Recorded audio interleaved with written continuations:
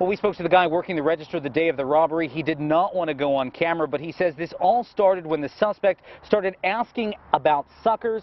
The suspect then went over to the register, threw down a bunch of pennies. That's when he pulled out a gun.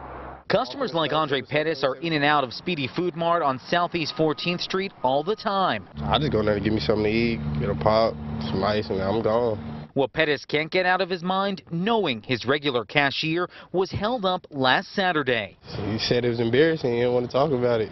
Video from inside the store shows a man dressed all in black, complete with a hat and sunglasses. He approaches the counter, asks about candy, and then pulls out a gun. He must really needed some money then. Police say that's exactly what this guy got away with.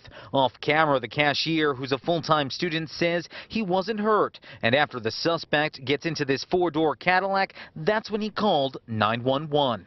And the suspect's car parked right here in this spot. It is described as black in color with a sunroof, no tinted windows. It also had shiny chrome wheels. Now, if you can identify the car or the suspect, call Crime Stoppers. On the southeast side, Dave Detling, KOCO 5 News.